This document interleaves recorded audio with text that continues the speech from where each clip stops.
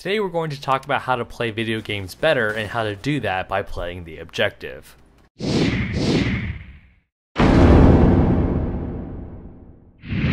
What is going on YouTube? King Kevin here with another video game commentary, but this time with some Hardpoint gameplay on Havok. Now, Hardpoint is one of those game modes that I actually enjoy quite a bit. A lot of people don't, and the reason why I think a lot of people don't is because you essentially have to die a lot, or at least that's what they think. And with Hardpoint especially, yes, that tends to be true. Your KD ratios tend to be much lower than if you were to play something like Team Deathmatch. Something that I wanted to talk about was the fact that you cannot play Hardpoint or Domination or Capture the Flag or Uplink or any of those types of game modes without playing the objective, of course.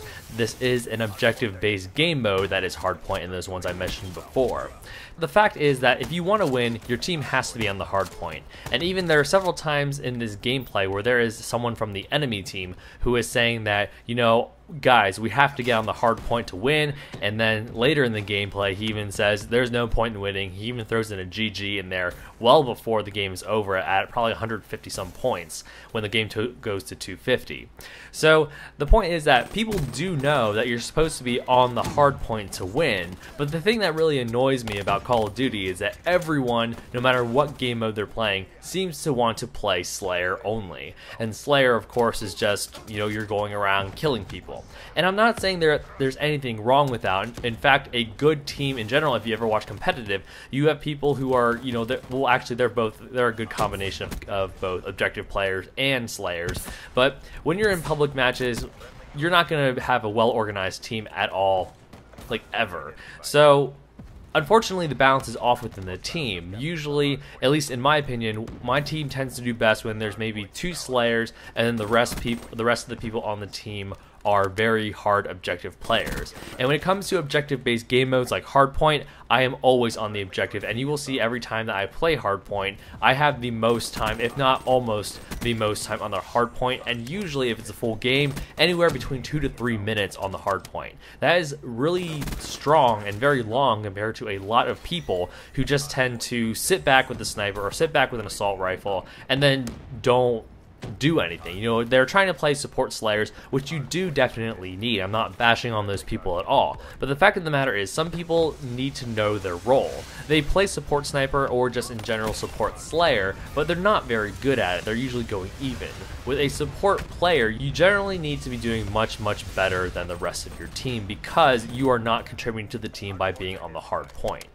Playing the objective, especially if you are someone who cannot play support Slayer very well, is critical to winning these games. And I know this is a very obvious statement, but there are surprisingly a lot of times when I am playing Hardpoint or I'm trying to get into a game and everybody wants to play Slayer and I am the only one trying to capture the Hardpoint. I'm not saying that everyone's bad. I mean, combined, they are helping me a lot. I'm able to get on the hard point because everybody is trying to kill the enemies from getting to the hard point. However, again, if you are not a decent Slayer, just be honest with yourself if you are or not. If you're not, then try to rush the objective with me or rush the objective with people who are actually playing it. It's a good way to get your team points and a very easy way to get your team points. And of course, I'm sure there are much more technical roles that you can play in a game like Call of Duty, considering that in a lot of competitive matches there are multiple roles, or you can switch back and forth between roles depending on what your team needs.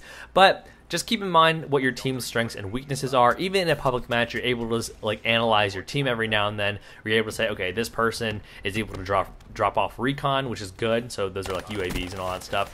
And you have people who are able to do really strong attack streaks. There are people who are able to get rates, wraps, and things like that, and be able to help the team out by choking off the enemy from getting to the points that you need to capture. But if you're someone who cannot get those high KDRs, then play the objective, please, and help me out in the next time you see me in a game. So that's all I really wanted to say for this gameplay, and I apologize that it was kind of a rant and kind of complaining about how people play Call of Duty, but then again, you know, everyone's just gonna say it's Call of Duty, no one's going to be playing the objective, etc, etc. But in my mind, if you are playing the game and playing that specific game mode, why aren't you doing what the game mode needs to win? That's just kind of my food for thought. What are your guys' thoughts? Are you guys objective players, or are you guys Slayers, or do you play a little bit of both? I'd like to hear how your views are on playing the objective and how frustrating it can be when you are the only one maybe doing well on your team with regards to how the game plays out. That'll do it for the rest of this video. Thanks so much for watching. If you haven't already, please feel free to rate, comment, and subscribe for more content in the future, and I'll see you guys in the next video. You grunts are all right by me.